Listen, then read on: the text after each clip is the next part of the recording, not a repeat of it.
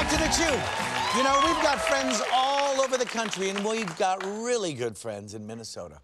Our local affiliate, KSTP-TV, in St. Paul, Minneapolis, wanted to show off some of the great food that's happening in the land of 10,000 lakes.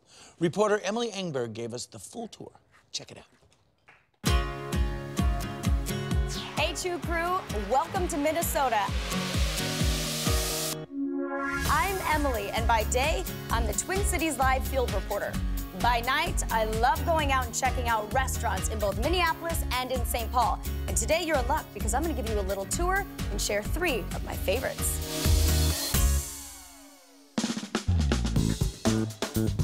We're starting off at an old school St. Paul classic. This is the Nook. Cheeseburger, fried onion. Founded in 1938, this legendary burger joint offers over 30 different burgers, and some of them are stuffed with cheese and named after Minnesota legends, like Twin slugger Joe Mauer. So you're a St. Paul native. Your entire career has been with the Twins. What is it that you love so much about Minnesota? Because you even have a burger named after you. Come on now. That's a big deal. Yeah. I like to show off Minnesota and some of my friends that I've met from other places, and this is one of the staples that I bring them to. You know, I love this place. It's funny, you know, when you're younger, you want to go out and see the world, and you know, my friends, it always seems like everybody comes back, you know, and wants to raise their families here, things like that. It's just a good place to live. Well, this has been so much fun. Cheers. Cheers.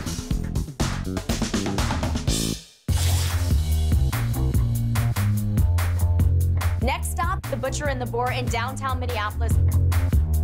And this is where they celebrate Minnesota's German heritage with homemade sausages and also some really good barbecue. The thing you've got to get is this jumbo beef rib, smoked 12 hours, and it's finished over the wood-burning grill with a Tabasco molasses sauce. You've got to see this to believe it. Wow, these are monsters. How do you even go after this? Knife, fork, hands, mouth. Time to get dirty? Time to get dirty. Let's do it. A lot of our customers just pick them up like this. Oh my gosh. You know what? Go big or go home, right? That's right. Here we go.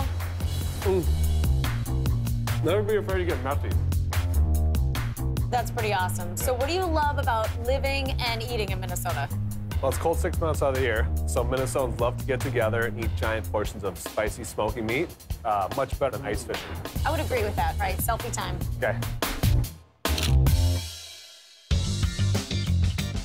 You may not think of ice cream when you think of Minnesota, but here at Izzy's Ice Cream in the Miriam Park neighborhood of St. Paul, you get to choose from 150 flavors. And if you still can't decide, you get a little scoop on top, and they call it the Izzy Scoop. I love that their flavors celebrate Minnesota's Scandinavian roots, including the Swedish Garden Party. It has elderflower ice cream with raspberry swirl and crumbled ginger snap mixed in every bite. So good. And I love that your flavors reflect the community. The Twin Cities is one of the most exciting food scenes in the country, maybe in the world. And not only is it a great place to eat, it's an amazing place to live because you really appreciate the summer because you work hard to get through that winter time. Yeah, we're a Hardy Bunch, aren't we? We are. We have to be. It's proof that ice cream is good year-round. Thank you so much, Jeff. This has been great.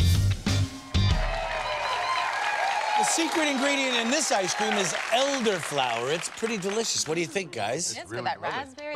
And the consistency is great. Exactly. Amazingly really creamy and amazingly I've never had anything rich. like it. It's delicious. Yeah. Oh, mine's you know almost what? gone. To the heartland, to the Midwest, heartland, baby. to the Great Lakes, and to killer ice cream. Up next, Ian Harding from Pretty Little Liars joins us in the kitchen.